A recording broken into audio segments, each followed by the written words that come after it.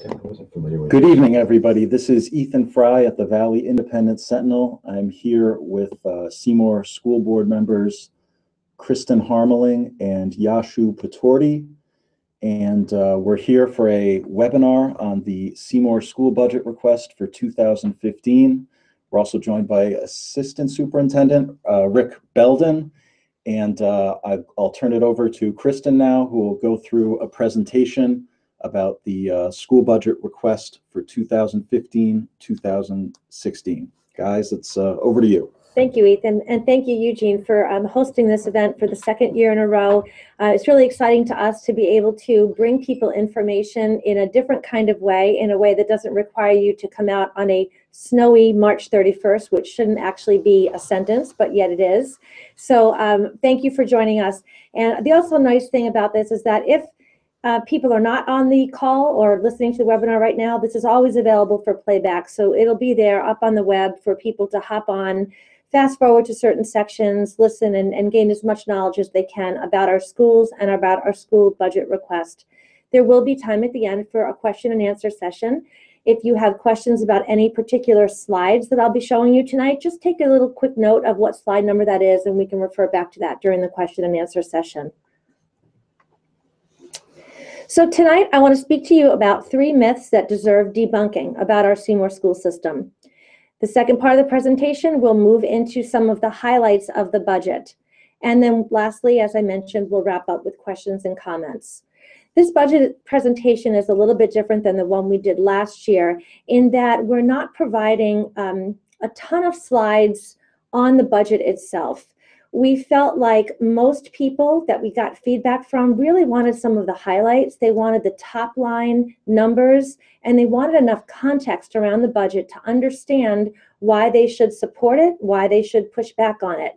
But all of the budget information is publicly available. So if you are a numbers person and you want to dig deeply into all of those 73 line items, you are more than welcome to. And the budget information is available on both the town website and the Board of Education website. And if there's any trouble finding them, just give us a quick email. So the 3 myths I'm going to talk about tonight. First is that Seymour overspends on education, and I hope to prove to you that we do not. The second myth that I'm going to talk about is that nothing ever gets reduced or comes out of the Board of Ed budget.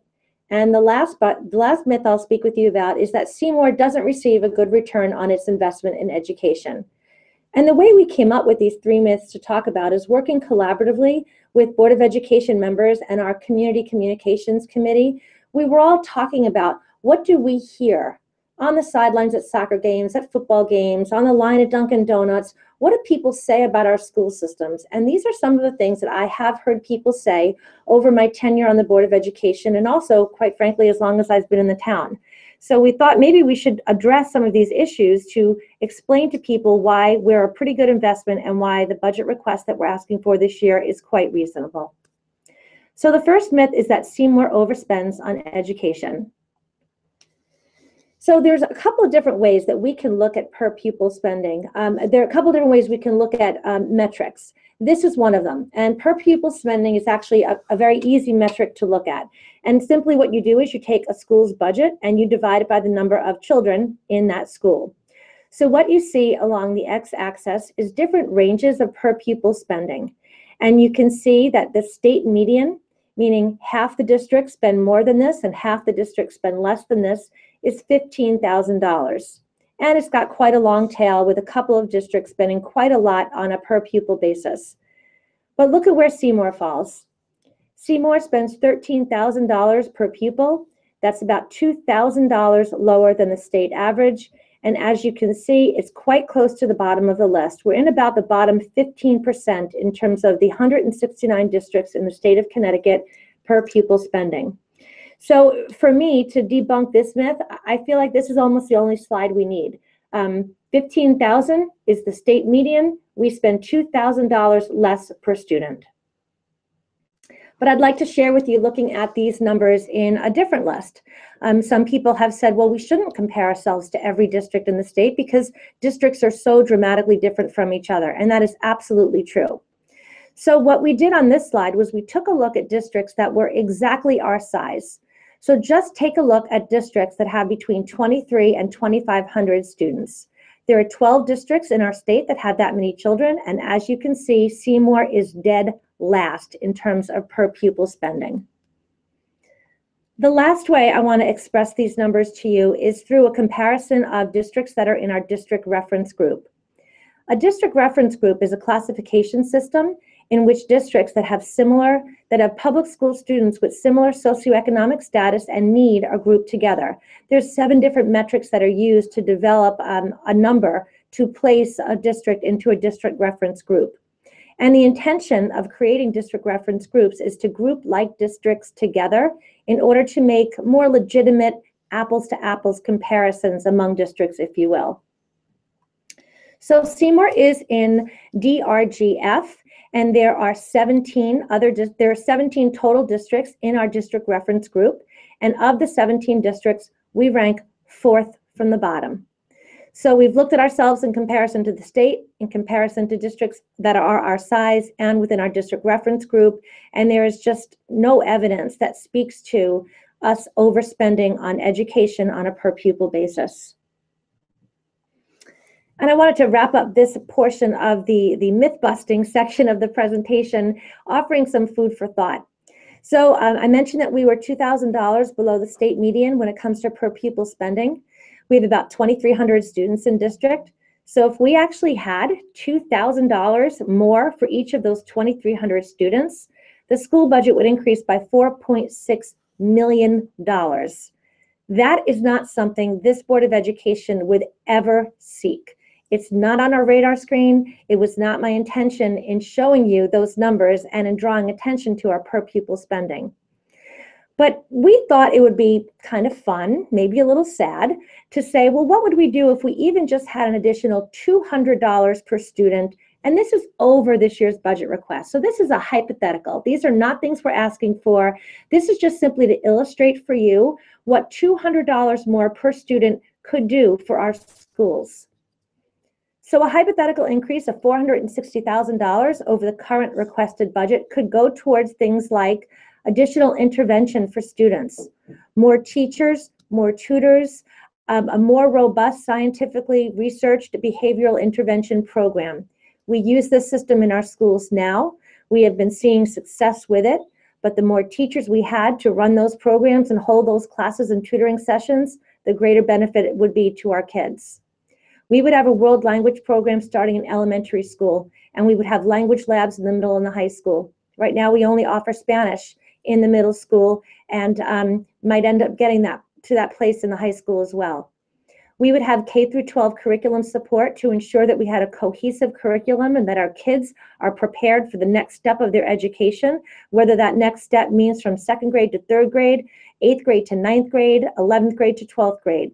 If we had someone that could take that overarching view and look at our curriculum, our kids would be better served. If we had some extra money, we'd have additional physical education classes in elementary school, additional time for chorus, band, orchestra in the elementary schools, and a stronger fine arts program in the middle and high schools.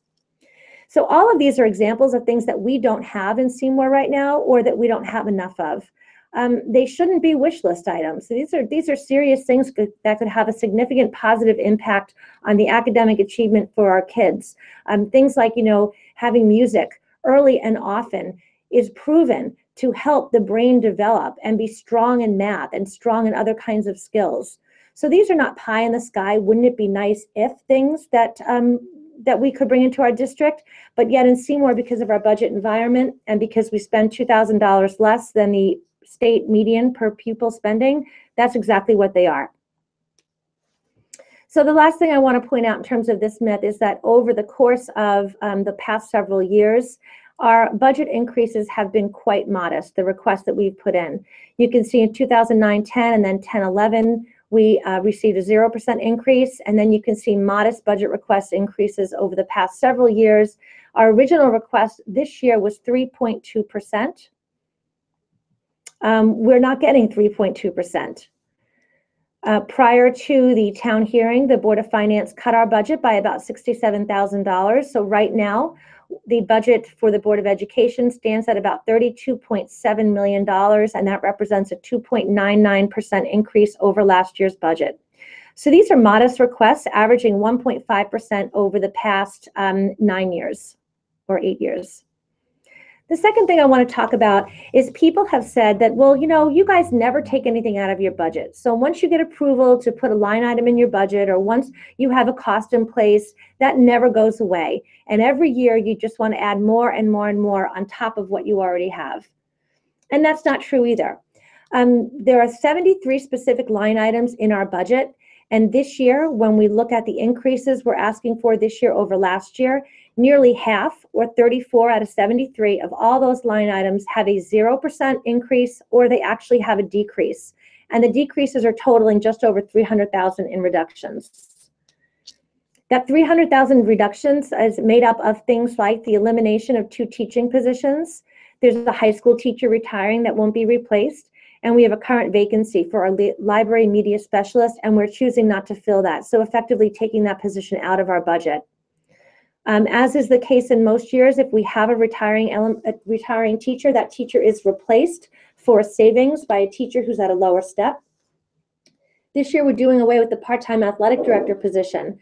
These duties will be performed starting in the next budget year by one of our high school system principals, saving the district $34,000. If we can take savings in the heating fuel and the bus fuel line items, of course we take them. If we can find ways to save in terms of technology services, we do so. We expect to have a small savings when we have a new associate superintendent in place come this summer. Nancy Snopkowski is retiring this year, so that will also realize a small amount of savings. And when we've got a club or a service in place for our students that's not being used, we eliminate that. We don't leave these things in here to allow teachers to receive stipends for not doing work on behalf of kids. So the French Club didn't have any membership, so the French Club will go away. That's also been taken out of our budget. The other thing we do to hold the line on our budget and try to get 0% increases or decreases in individual line items is that we work with the town on many cost-saving initiatives, and we often lead these efforts. And this is the point of my presentation where I usually feel guilty for saying the word we, because this is not me. This is actually not often the Board of Education. This comes mostly from central office, and Mr. Rick Belden is tremendous at looking for ways that we can save money by doing things like joining consortiums, by putting people and talking to people about different ways that they can get their health insurance that actually benefits the employees, but also costs the town less. Looking at that third bullet, we successfully moved more than expected amount of employees to a lower cost, high health care savings account plan, and we saved the town over $300,000, not this year, but in the past 2 years.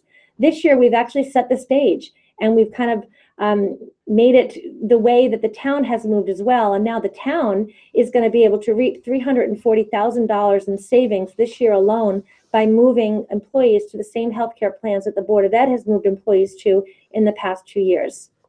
And last, at every portion of our school system, whether we're talking teachers, principals, central office staff, assistant principals at the high school, people are aggressively pursuing grants to enhance instruction and provide opportunities to students. These include things like state grants for Chromebooks and laptops, for school security upgrades, Perkins grants for vocational technical education programs that are held at the high school, etc. Unfortunately, the things that we do to try to hold down costs, get grant money in, take things out of the budget when they're no longer needed, these are not enough to pay for our obligations and growing needs.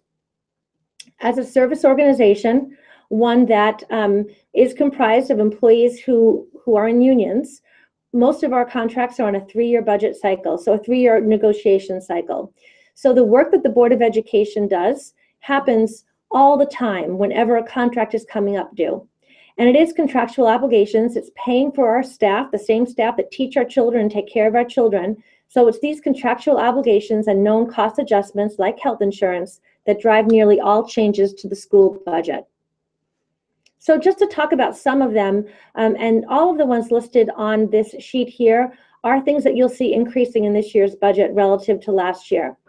No organization is immune from rising healthcare costs, but our increase is lower than what you would see in the market.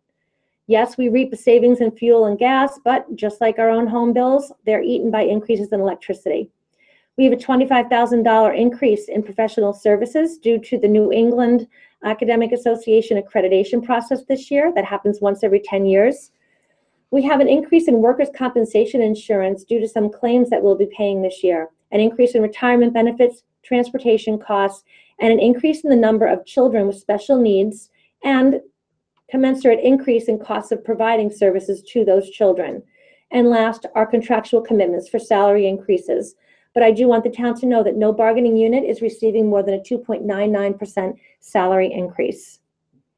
The last two things on this slide are the things that are our key budget drivers. They're the things that are driving the numbers upward more than others this given year.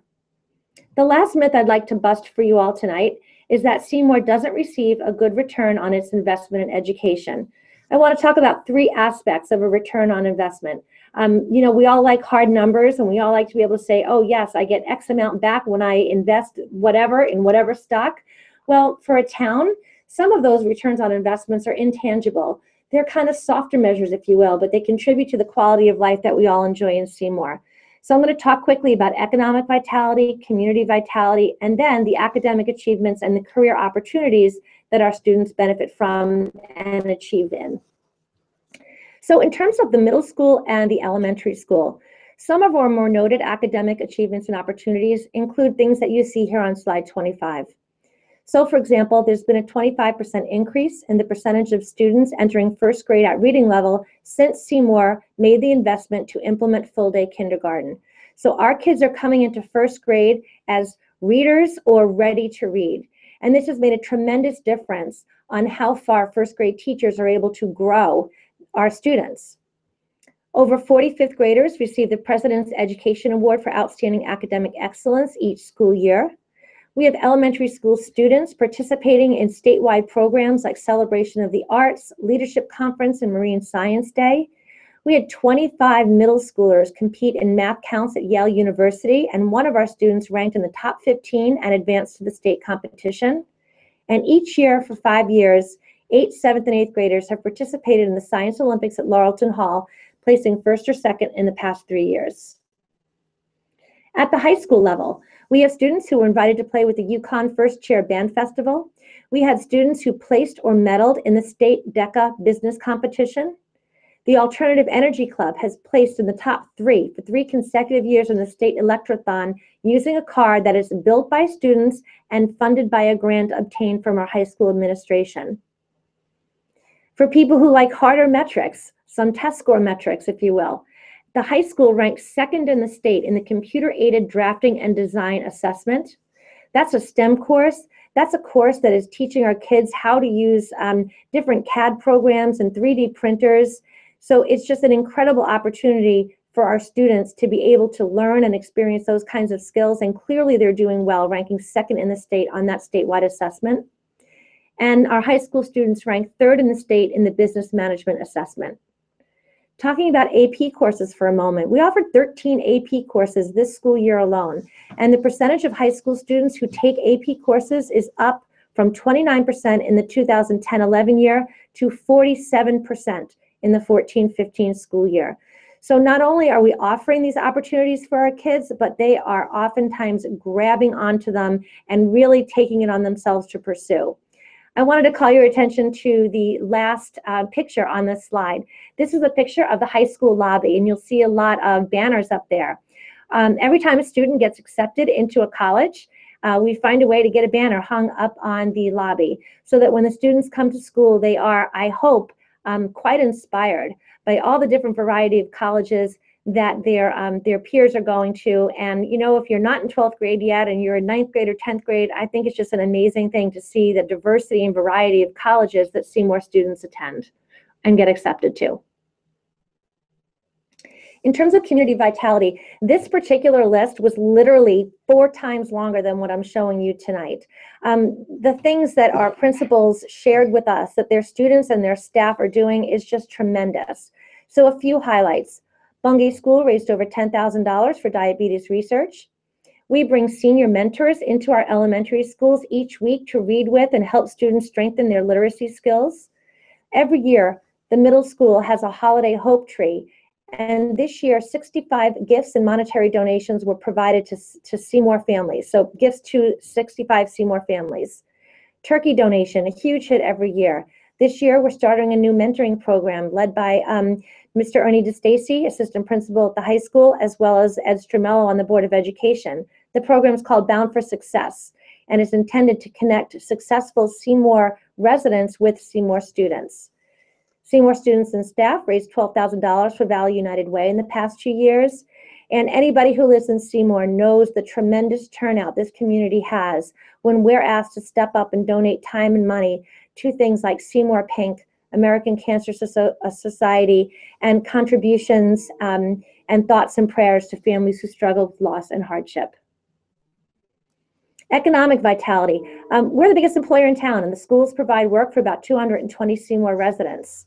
And those employees who come to work every day are patronizing our local restaurants, supermarkets, etc. 34 Seymour-based businesses have performed maintenance, repairs, or other services in our school buildings so far this year, totaling $143,000. So that's taxpayer money that's going right back into the hands of business owners who work and have businesses in Seymour. And when it comes to the ways that Seymour families who have students in the system can save money, well, those AP courses that I mentioned, they are money-saving opportunities. If you get a 4 or maybe a 3, depending on what college you go to, your parents can save money on the amount of credits you have to take in college. And the same goes for the UConn Early College Experience program that we have.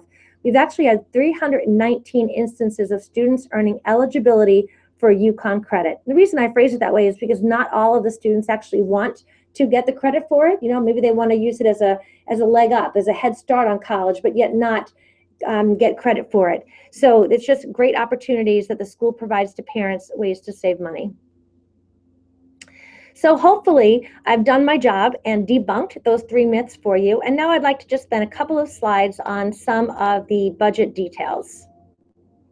And the train is going by in downtown Derby, so hopefully it's not. It's Sonia. Sorry, I'll get in trouble for that. Right at the train station.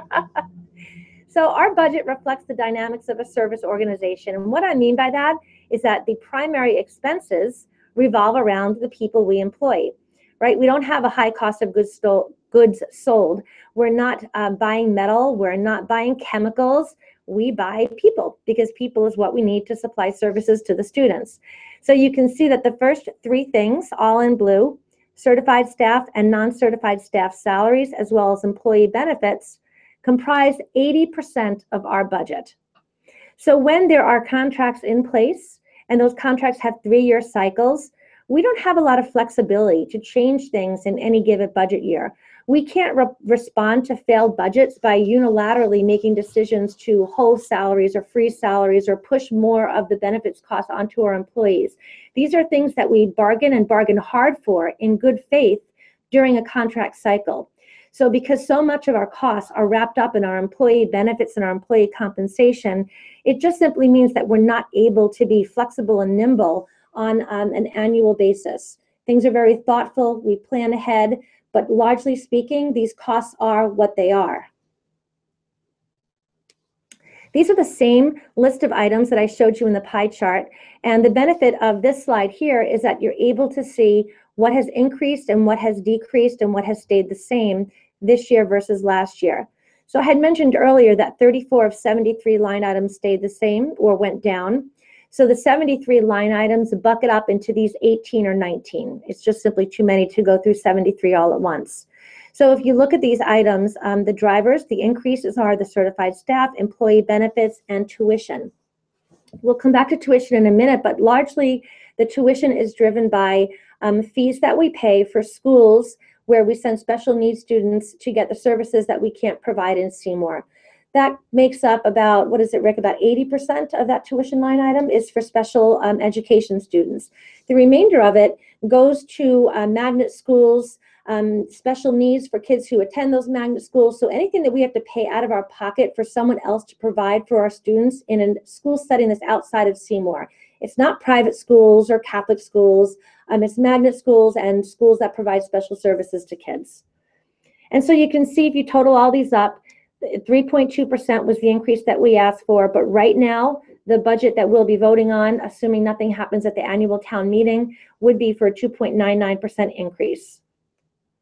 I want to walk you through, I've mentioned a couple of times that we need to increase the amount of services we provide to special education students, and that population is increasing. I'd like to talk to you a little bit more specifically about those costs. So in addition to tuition needs, when we have more children identified with special needs in our district, we have to increase the services we provide. So this first section is on in-house staff needs. We have to increase the Bungay Elementary School special education staff by half a position, from a part-time to a full-time position. We have to do the same thing at the high school, and we have to add an instructional paraprofessional to each elementary school. Our paraprofessionals are really critical to helping teachers in the classroom and to making sure that special needs students always have what they need and get the assistance that they need per their individual learning plans.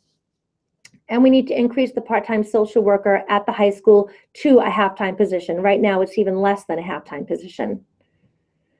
$130,000 just about is the increase that we need to spend this year, holding everything constant. This is already, we know we have 19 students who are outplaced. We don't know if we get more. Maybe one or two will decide they can stay in school, or maybe they might move to a different town. But on the flip side, we might have students who move into town over the summer that also need special services. And our budget is built to be able to accommodate that. So the special education services outplaced student tuition and transportation combined is $130,000 over what we have in the current year budget. And then other adjustments is simply a reallocation of a grade 5 teacher so that we can increase some of those SRBI math tutors that I spoke about earlier, so that we can have a full-time math SRBI teacher in each of our elementary schools. And we also know that there's a need and a desire for a couple of new clubs at the high school. The Link Crew Advisor, which actually is a club that helps 9th graders make the transition to the high school. And we want to add a stipend for our Performing Arts Club Advisor. So out of all the things in our budget, truly the $5,000 that you see at the bottom of slide 35 are the only quote unquote new initiatives. And I put those in air quotes because these are things that are actually already happening. We have some seed money, and sometimes teachers will donate their time to see if they can get a club off the ground. And now we've got kids in these clubs already. So even that $5,000 isn't an expansion of programs, it's simply funding a program that students are already counting on. So if we take a quick look at our budget history and the number of referendums, you can see that, we're up and down a little bit in terms of the amount of money that we ask for each year. For me, that's another proof point that the Board of Ed doesn't just come in high every year. We don't make up a number that sounds good or feels good. These numbers are always backed by evidence, and they always represent the bottom line of what we need, plus documentation to support any new initiatives.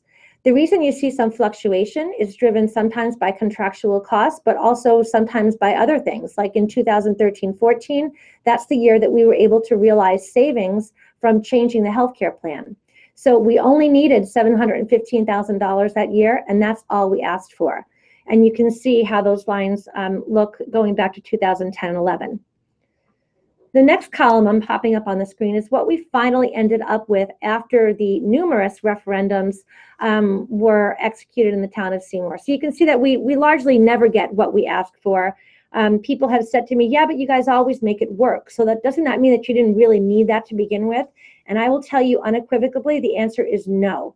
Of course we make it work. We have to make it work. We're the school systems. We have to open the doors come August 26th or August 28th or September 1st. But that doesn't really mean that the schools are operating in a way that our administrators and our teachers know is optimal. So yes, we make it work, but sometimes we don't make it work in the way that it really should be working. So our budget requests is our best judgment as to what the school system really should have. And then you can see in the yellow, that's what we're ultimately given through the referendum process. So every time we don't receive what we need, and sometimes those needs do include new initiatives, but they're always backed by evidence, and we try to explain to people why we want our new initiatives. It means we have to find things to cut. So you can see in the red the amount of numbers, and going back to the earlier part of this decade when the economy was still really in the pits and we were trying to climb out of the recession in 2011 through 13, we were taking some significant hits. No business can run taking those kind of hits year over year over year. So I feel quite fortunate for the 2013-14 year. The 2014-15 was a little bit tougher. So we are really hoping that with the help of people who are listening to the call, we're really hoping that with the help of the 789 people who voted yes last year on the second referendum, that all of us will get out and get this thing passed the first time around so that we can enter the school year knowing what we have and figuring out how to make up for the $67,000 loss, which will not be a significant hardship because, as you can see, we have, quote unquote, made it work with much, much larger cuts.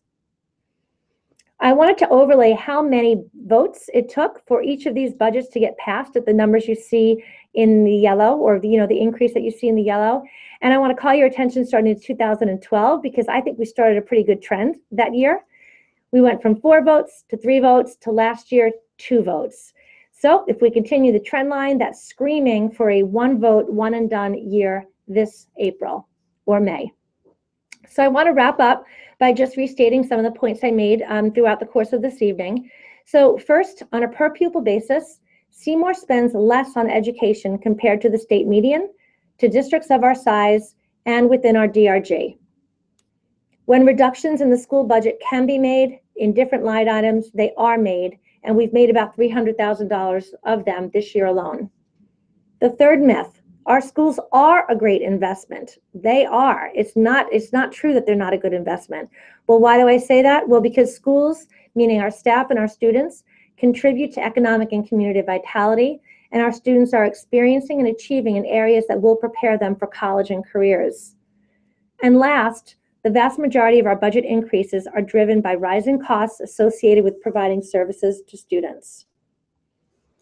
I want to wrap up by saying, quoting Superintendent Syriac when she introduced her budget request that was fully and unanimously adopted by the Board of Education on January 8th, she told us that this final budget recommendation reflects my best judgment as to what the district needs at a minimum, and for me that's the key phrase, at a minimum, to meet the needs of our students while enabling the district to operate reasonably and safely and continue to make progress at addressing areas for student growth and enhancement. So we have a goal for this year. Our goal is that 2 people from every voting household come out to vote. I've looked at the voter list, and of course you never know how anybody votes. That's completely private, but we know who does come out and vote and who doesn't come out and vote. And we can see that very oftentimes it's just the mom, or it's just the husband, or maybe we can see that there's a dad who came out and vote and his parents live with him, but maybe they didn't come out and vote. If we got 2 people from every voting household to come out and vote, this budget would pass the first time around. So that's our goal for this year, and I hope it rings true for all of you, and I hope maybe some people are sitting out there going, oh yeah, well, I went last year, but he didn't, or I went and she didn't. So everybody should go vote this year, and we would pass this. Because every vote really does count. Only about 13% of eligible voters voted in last year's first referendum. At this referendum, the Board of Ed budget failed by 89 votes. On the second referendum, 17% of eligible voters came out, and the budget passed by only 34 votes. And we did have an occasion in the past decade where the budget passed literally by 1 vote. And it was an absentee ballot that had to be counted twice before they realized, oh no, wait, it really did pass. So if anyone out there thinks, well, my vote doesn't count, they don't really need me to go out and vote. Yes, we do. So when I see something like only failing by 89 votes the first time around, well, if 90 people had come out, if 90 additional people had come out to vote, we would have won.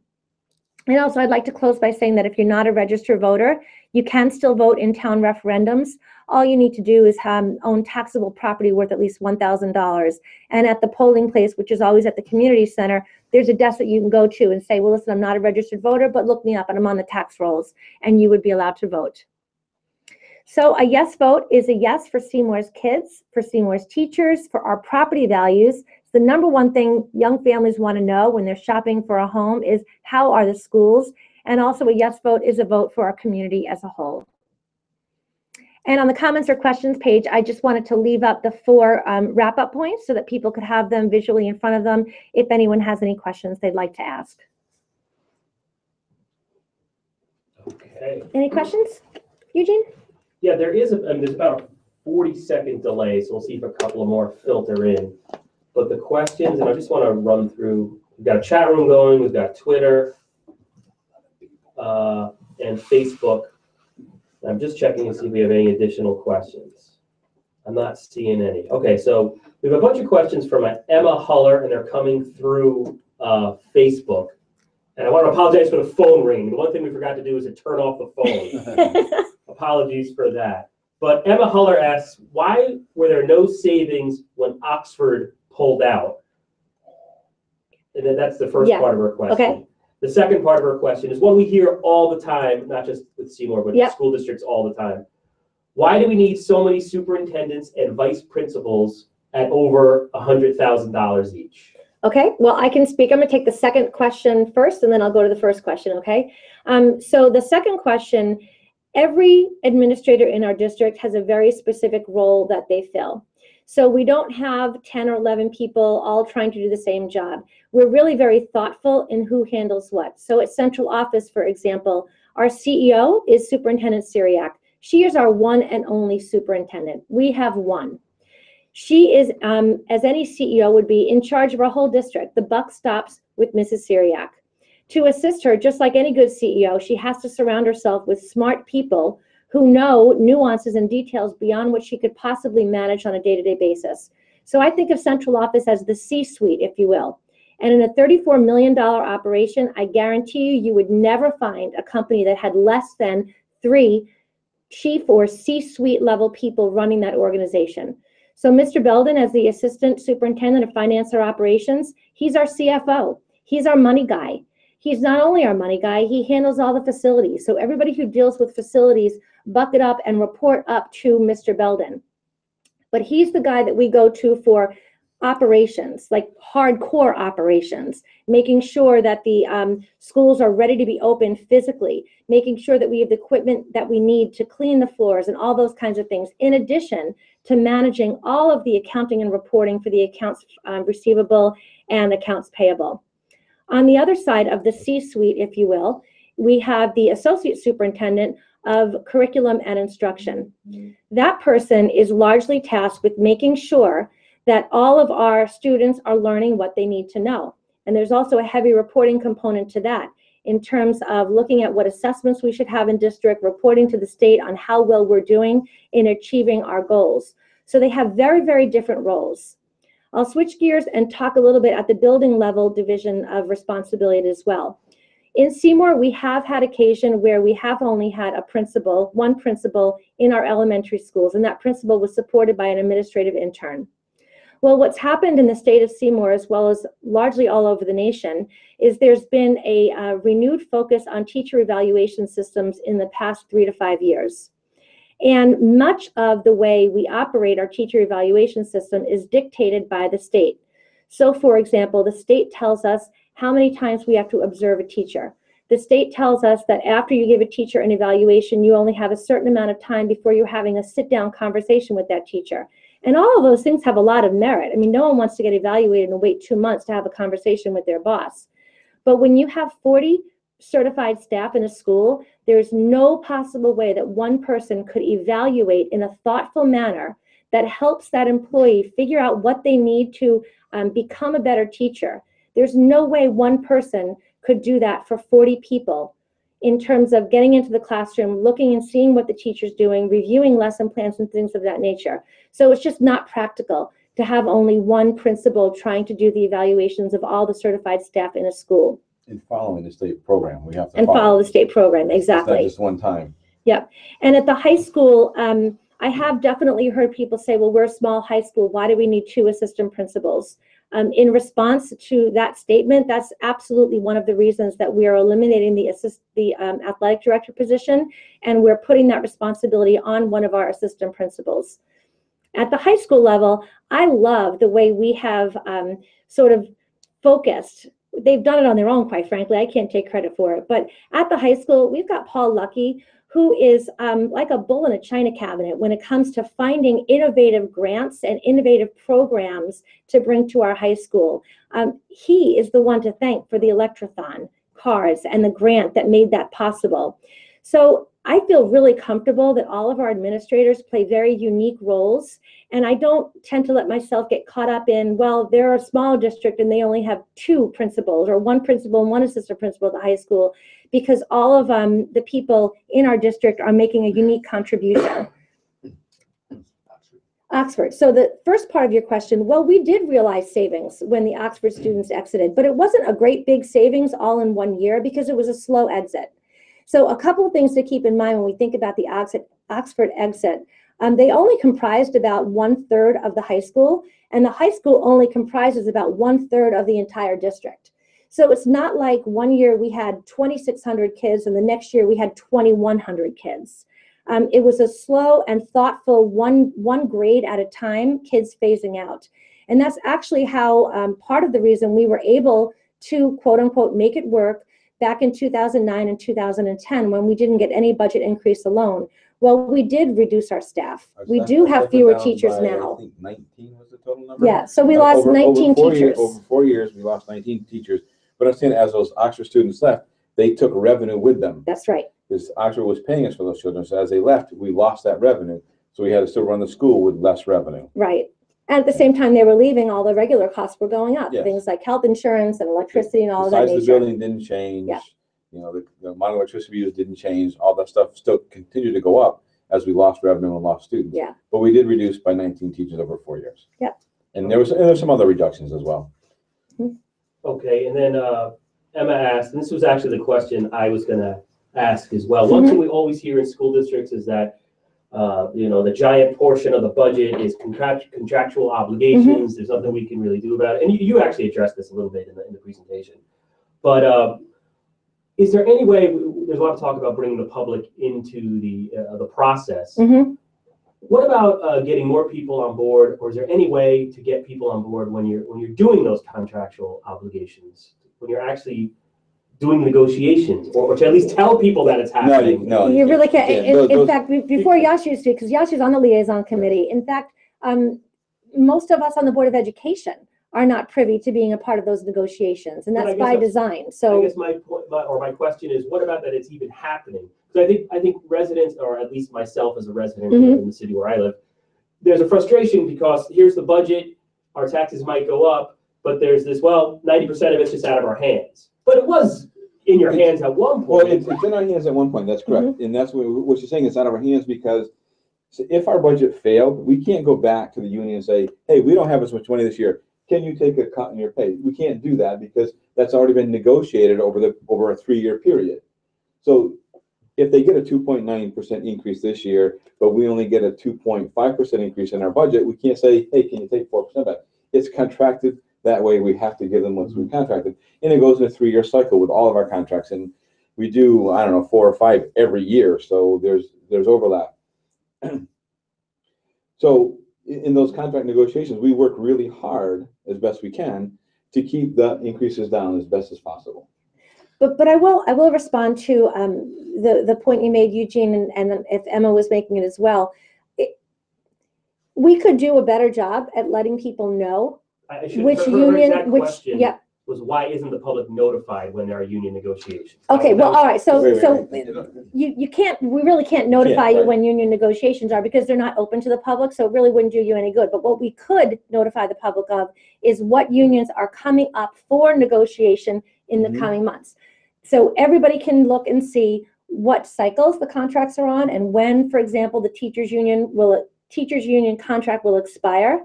And absolutely, the Board of Education could let the public know that this summer, for example, we'll be starting to work on the contracts that will expire next summer, because sometimes these take an entire year, if not longer, to negotiate. So there's no doubt, there's no question, and I'll make sure that we do put that information out there so people do know the timing of our contracts for our different unions. They can be notified, but as a member of the public, I can't walk in. No, you cannot walk in. As a matter of fact, there's 3 people on that committee that do the negotiations from the Board of Ed. The other 6 members are not allowed in. Right. It's the only committee we have that Yeah. operates that way. Correct. And there's very good reasons for it. I mean, it is a process, it's a negotiation. It's negotiation, there's information that you can't let out to the public, you can't let the union side know what the administrative side is thinking and vice versa. Those are the kind of stuff, it would ruin your negotiations if that was the case. Okay. And then just, Emma's a one-woman show, which I appreciate. Well, why can't they, I guess, she must mean school employees, pay for their own health insurance like everyone else does? Yeah. Why the increase in retirement benefits? Oh, okay. Let me clarify. It's not an increase in retirement benefits. It's retirement benefits that It's paid out. are paid out to people who are retiring. And those, again, were things that were negotiated in prior contracts. Right. So it's not an increase in retirement benefits. It's because some people are retiring, we owe them money according to their contracts. Yeah. What was the first part of the question? Why can't they pay for their own health insurance like everyone else? They do pay a portion, and we've made great strides over the past several contract cycles in pushing a greater proportion to the employee. But many people do have jobs where the employer picks up a percentage and the employee picks up a percentage. And so we're always looking at that during contract negotiations. Yes. And Rick has something to contribute to that as well. Just a couple of things. In contract negotiations, as Yashu and Kristen both pointed out, it's a 3-year cycle. And just by the very nature of negotiations, neither side gets everything they want during each cycle. So we've been fortunate in Seymour that we take a long view on how we're approaching contract negotiations, and we have specific goals that we want to try and accomplish. Obviously, the monetary portion, how much the salaries are, those are to a large degree dictated by what's happening in the state with other contracts as they're being negotiated. Because that's what happens when you go to arbitration. If you can't reach a deal at the table and you get to arbitration, which we're mandated to do in the state of Connecticut for certified staff, they're going to look to what other contracts are settling at. So what we've been doing for the past 4 cycles now is looking at what can we do to mitigate or eliminate long-term costs that are going to benefit the town. For example, we talked about retiree benefits. No teacher hired after 2007 can get the benefits we're just talking about there, which is the payout of some of their sick days. So those teachers from 2007 on don't get that payment anymore. So it's going to take some time for some future board and the taxpayers to see the benefit of that contract change. We do the same thing in health insurance. We changed to high deductible plans, which are much more common in the private sector. Seymour Board of Ed's always had employees paying a portion of that. We've always had a copay, and we are starting to see them rise to the level you see in the private sector. The current contract for 2015-16, teachers are paying between 13 and 18% of the health insurance cost to the Board of Education is coming out of their paychecks. The administrators are at 17 and 20%. So those are the kind of numbers you hear about in the private sector, and we have moved to that over the past 2 contract cycles. Because the arbitrators recognize also that, recognizing the economic situation we're in, so the contracts are settling more at that level. So we're getting those kind of awards if it does go to arbitration, and both sides know that's where they may end up. So negotiations get a little bit easier in that sense because they know that this is where our marketplace is right now. And those percentages are specific in the contracts that we sign, a 3-year deal, and that's in there. And what we tend to do is try to move them up every year. It was 10% this year, 13% the next year, 17% in the third year, which is where we are in the present contract. And that stuff is public information. If you want to know where it is, you can look at those contracts. It's public information. Okay. Richard Margansky is asking through Facebook, would it be great to see increases for STEM education? Yeah. Is there interest in robotics competitions? First robotics competition, he says in parentheses. Personally, he would like to see more money spent there rather than fine arts. Okay.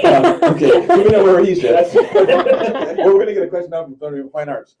Where's the band? But okay. So in the middle school, we do have a STEM program that started this year in the middle school. It had been on our radar screen. It had been on our top priority list for the past couple of years. And this year we were able to make it happen. So I'm very excited that we've got a formal STEM curriculum in the middle school. The kids take it as part of one of their specials in the same way they take art and music, some of the fine arts.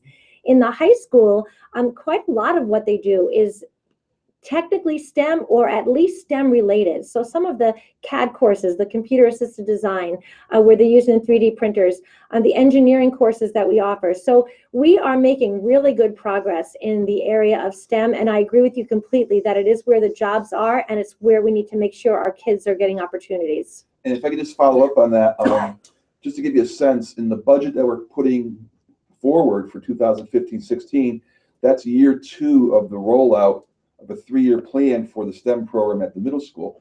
Because to give you a sense of the cost, we bought a curriculum that costs approximately $70,000 a year to implement.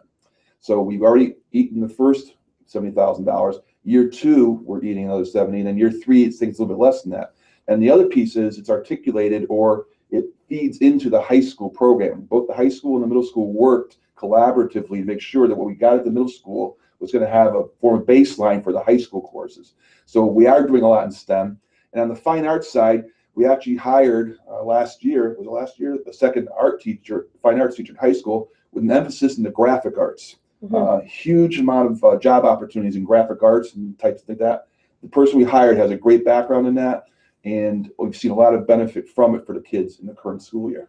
And I absolutely know, just to wrap up that question, unless of course you have a follow-up, that our high school administrators do have their eye on a robotics program. They do tend to be expensive. So truly, we live in a great area where we've got terrific technology and industries around us. So if you work in one of those industries, or you know of grants that are available, absolutely bring them to the attention of the board or directly to the high school administration, because they're always looking for ways to fund those kinds of But programs. those electric cars also help, because those kids are designing and building those electric cars. And it's part of robotics as well. Okay, so we're closing. It's been about 50 minutes.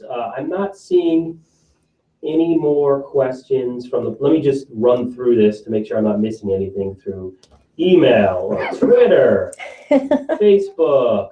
I guess the only question that I had, I saw there was an increase for, I believe it was tuition.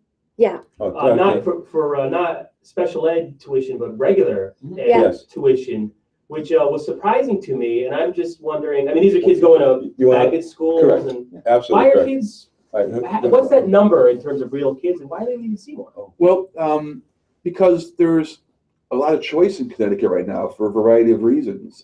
The Chef O'Neill decision at Hartford has opened up a number of magnet schools. Charter schools are very popular nowadays, the funding that's going into those. We have students that attend Nonawag, which is a vocational agricultural program. Sound School in New Haven, the maritime type of applications. Education Center for the Arts in New Haven. Students have a very specific interest in music, the visual arts, dance. Those are specialty type of programs. So what happens is, the way it's structured in Connecticut right now, we have to contribute dollars to those programs in the form of tuition. We have 8 students at Education Center for the Arts for next year. We have 10 students at Sound School. We're going to have 24 students at Nonawag High School. And then in addition, what happens is, if our students attend a magnet school, you don't necessarily have to pay tuition to all the magnet schools, but those in particular we do. Like Emmett O'Brien is not considered a magnet school. That's a vocational technical. We just provide transportation. That's in our budget, the transportation to get the kids there. Platt Tech, that's another one that we send kids to. But what happens is, if there's a special needs student in either any of those places, or also in a magnet school that we don't pay tuition to, we still own that child for special needs purposes, and we may have to send money to that school to cover the special needs program for that child. So there's a special needs program for outplaced kids that we can't satisfy ourselves. Then there's other group of kids that are attending regular schools that have a specific niche. And then there's a third bucket of special needs kids, have an IEP, attending a magnet school, and we're still responsible for them. That's all wrapped up into that dollars. And then the transportation to get our students to these places, we pay for that also. And that's something that's completely out of our control. If you live in Seymour, Eugene, and you want to send your kid to Nonawag, and your kid gets accepted there, Nonawag sends us a bill. That's it. We have no choice. Okay. I think that well, I have one notification. Let's just check this real fast. And okay, here we have another comment / question. This is from Diane Valdez. It would be great to increase this. It would be great to increase the per pupil spending to get closer to the median, I guess, of the state. And the staff and students should be proud of the academic achievements you listed, plus many more. Can you share how we're doing academically against these median towns you are comparing us to? Yeah, I actually can't, and there's a reason I can't, because we don't take the CMTs anymore. So prior to last year, when all the districts took the CMTs, that was the easiest number you could go to. That's only one number though. So we don't have a really good system in place in Connecticut, certainly not now, and we didn't even when we just solely relied on CMT scores, in terms of getting everybody on the same page in using the same metrics. So we can do things like compare graduation rates, which we are right at or a little bit above the state average for graduation rates. We can compare things like number of kids who take AP courses, and we are slightly above the state average on number of kids taking AP courses. But when we talk about the elementary school and the middle school, it's much, much harder to put our academic achievement into context with other surrounding schools or the state of Connecticut, simply because we don't have the in-kind measures in place. That's one of the things the state wants to work towards, not without a whole lot of controversy, because there are some people who don't want us to be taking state assessments any longer. But that was the one measure that at least all schools had in common. But there are people who rightly feel like, well, if it's not a good measure, then better to not have any measure at all. So it's a great question. It's a little bit easier to do with high school achievement than it is to do with elementary and middle school achievement, simply because people don't use the same measures across the districts. Okay. Someone just emailed in, this person feels like the kids need more AP classes at the high school. I don't know, it's not really a form of a question, but just a comment. Yep. Well, we're doing well. We've increased our AP courses quite a bit. We're up to 13 now, which is very good. And the other thing that we do at the high school is, because we're so small, we put a lot of AP courses on rotation, but it's specifically designed so that a student in 10th, 11th, or 12th grade will have the opportunity to take whatever given AP course it is. And that's really hard to do because some of them have prerequisites. But for example, we can't offer, Rick, do you have an example of one of the APs that we don't offer every single year? So we rotate it in and out, simply because we only have, a little under 200 students in every grade in the high school. So we do try to bring in AP courses, and we try to get creative in terms of rotating them in and out to give many students the opportunity to take them. The one thing we do, however, and to address that, you may have students in a situation where they've missed the window, so to speak, for a particular AP course. We do participate in the virtual high school program. So a student can take an online course. We partner with ACES to do that, and they can take that course online. So if they have a very big interest in some type of biology that's not in the sequence, they can still get access to that course online, and we pay for that access. Great. Okay. Thank you. Thank you so much. I think we're at an hour. I think that's probably the time we have. Very good. I'm not seeing any other questions on here. And I just want to thank everyone for coming down here. I mean, this is great. This is what we want to do.